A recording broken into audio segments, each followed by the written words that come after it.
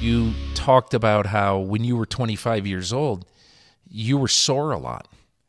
And when you're 39, you're not sore very often.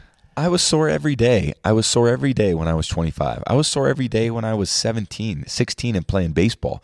My knees would hurt every day. My elbow would hurt every day, and I didn't know what to do. And all I did is what every other place, every other high school and college Put ice on it. Put ice on it and rest. And you know what? Sports are no fun when you're hurting. I talked to all my teammates over the years, and I've been playing for 17 years. Guys don't like playing if they're hurt. It takes the fun out of the game. The difference is your durability. Mm-hmm. So how do you work on your durability? That's what I figured out. Yeah. I know how to be durable. It's hard for me to get hurt, knock on wood. I want to put myself in a position to be able to withstand the car crash before I get the car crash. I was joking with my wife earlier this week. She said, "Oh, great, babe. Now you can retire because I know you always wanted to win another Super Bowl."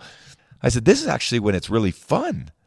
I think you mean when you're doing it when nobody expects you to be able to do it? No, I think doing it when you've had the mental experience to be able to play for as long as I've had, and my body still feels like I'm in my 20s because I've got the answers to the test now.